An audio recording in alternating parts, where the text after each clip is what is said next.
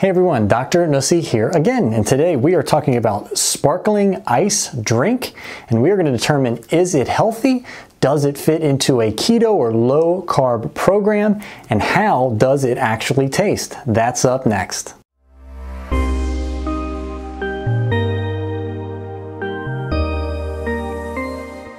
All right, so today we are talking about sparkling ice drink. This is a zero sugar product, and I've got the orange mango flavor. When I went to the grocery store to pick this up, Sparkling Ice had 4 different shelves. They've got every flavor you could imagine. Orange mango seemed like something that I would enjoy, so that's the one that I picked out, but they have a ton of these. So what we need to determine is 3 things. Is this a healthy product?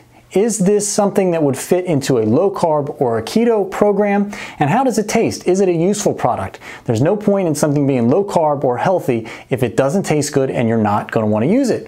All right, so this was actually a suggestion on a comment of another one of my videos. So if you have a suggestion for something you want me to review or a video topic, please leave that in the comments section below. I do read those comments, I respond to those comments, and I actually do videos based on those comments. So let's look at sparkling ice, and to determine if it's healthy and if it's low carb, let's look at the nutrition label. So if we look at the label here, and it's a little difficult to read just because the bottle is a little curved and there's a little glare here, but you can see there's 1% juice in this product, which we're not all that concerned with. The 5 calories includes the whole bottle. The serving size is the whole bottle. There is no fat, so the fat grams are listed at 0. We wouldn't expect there to be fat in a product like this. And also, the carbohydrates are listed at 0. So, where do the 5 calories come from?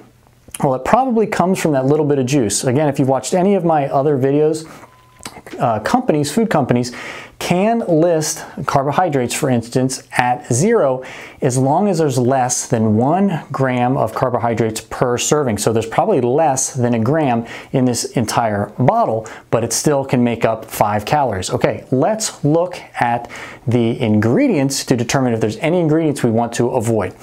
So, the ingredients: carbonated water, again a little tricky to read, citric acid, we're good with that, orange juice, no problem, natural flavors, and vegetable juice. Again, it says there's a little bit of juice in this product. Let's skip on down. Here's where it's going to get tricky.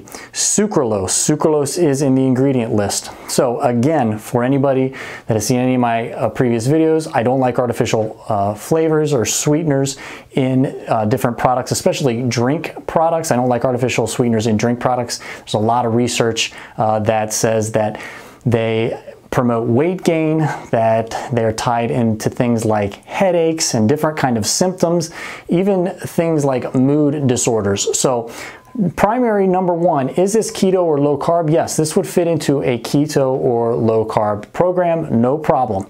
Is it healthy? No, I would never recommend something, a drink product, let's say, with artificial sweeteners, just because of how much research there is about things like sucralose, aspartame, and again, how they tie into these different symptoms, and especially weight gain. So this would not be a healthy product. This would not be something that I recommend, but it is keto friendly.